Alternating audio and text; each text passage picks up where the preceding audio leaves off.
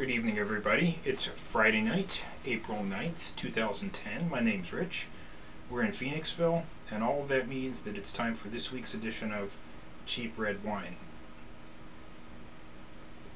Tonight's Cheap Red Wine is Mike Schmidt 548 Zinfandel, in celebration of the beginning of baseball season. And it's pretty good wine, and profits from the wine, Mike Schmidt's profits from the wine benefit the Cystic Fibrosis Foundation. So, good wine, good cause. And baseball. Gotta love baseball.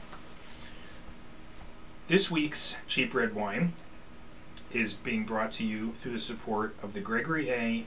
and Kimberly A. Christensen Foundation, in conjunction with the Andrew, Emma, and Eric Christensen group.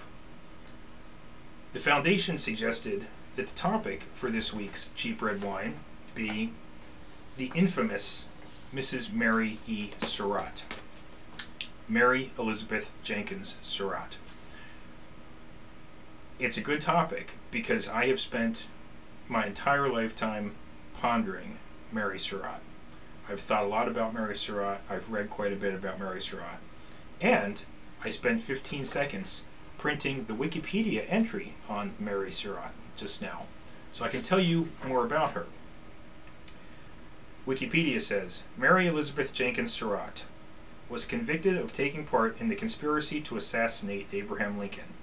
Sentenced to death, she was the first woman executed by the United States federal government and was hanged. She was the mother of John Surratt, also alleged to have been involved in the conspiracy. Here's Mary Surratt's picture. Now, Mary Surratt owned a boarding house in Washington, D.C. in the mid-1860s. One of her son John's friends was John Wilkes Booth, the famed actor. John Surratt and John Wilkes Booth and other friends would often gather at the boarding house to talk about how they were rather disgruntled with Abraham Lincoln. All of them were Confederate sympathizers. They decided to do something about this. The first thing they decided to do was kidnap Abraham Lincoln and perhaps use him as ransom in exchange for a number of Confederate prisoners of war.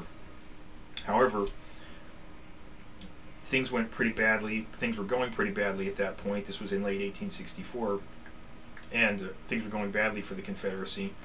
And by early 1865, it was becoming more apparent that the Confederacy was not going to emerge victorious in the war.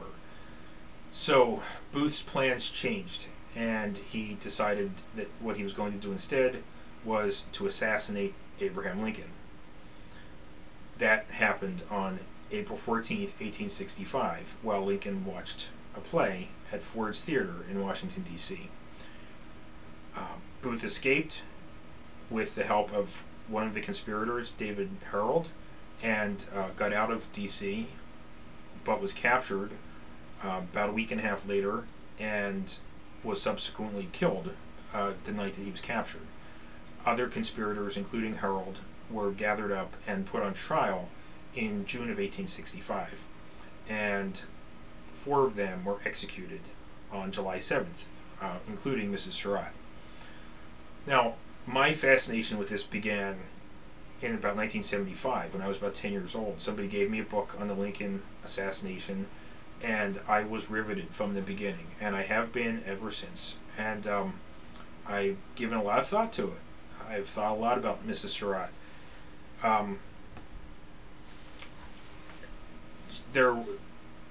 Basically, she owned, I forget whether I just mentioned this or not, but she owned this house in D.C. This is where the conspirators met, and that's the Wikipedia photo. This is a contemporary picture from the 1860s. This is what the house looks like now. It is now a Chinese restaurant, which I will talk about in Volume 2 of the episode. Mrs. Surratt was arrested not long after the assassination and was kept in fairly bad conditions in jail while she awaited trial and during the trial. And then after she was found guilty, she was sentenced to be hanged and told of this sentence one day before it happened, along with 3 other conspirators, David Harold, George Surratt, and Louis Payne, who had tried to kill William Seward, the Secretary of State at the time. There's been a lot of speculation about Mrs. Surratt's guilt and a lot of opinion, a lot of very varied opinion about Mrs. Surratt's guilt. And I remember when I was a kid reading all about this, and I was kind of caught up in the fervor, and to anyone who would say anything at all to me about anything, really, I would say, Mrs. Surratt, she's innocent. And they'd say, what? What are you talking about? And I would go on to say that, this woman had gotten railroaded by the federal government in 1865, and what a horrible thing that was, etc., etc. Over the last 30 years or so, 35 years, I've done a little bit more reading, and particularly this book, Manhunt by James L. Swanson. This was a bestseller a few years ago. Great book about the Lincoln conspiracy. Great book about the assassination. If you're at all interested, you should read this book. Now I've come to the conclusion that yes, Mrs. Surratt probably knew quite a bit of what was going on. Still, though, there are very varied opinions. I looked up 2 books that were written about Mrs. Surratt. About a year ago, I found these 2 books. One of them was just written by a complete Surratt apologist, who basically said, the woman knew nothing about it, she was a saint, blah, blah, blah. That woman was wrong.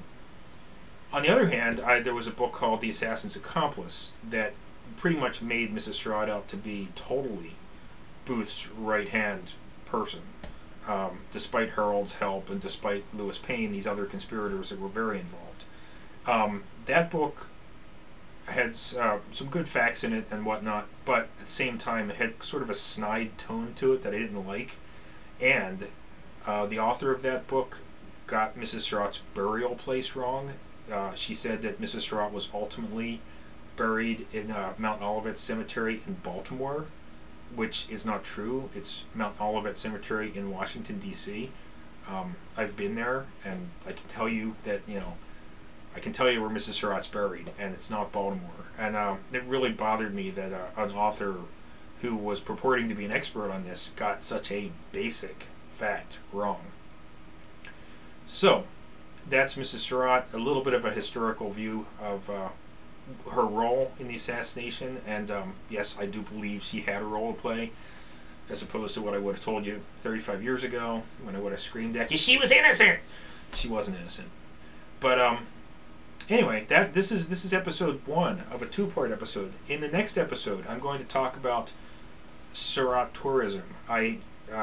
In conjunction with various people in my life, Greg Christensen of the Gregory and Kimberly Christensen Foundation, my old friend Joe from high school, Donna, and Donna and the kids. I've visited many of the Surratt sites, many places that that are associated with her life, places that are apparently haunted by Mary Surratt. And in the next episode, I'm going to talk a little bit about that.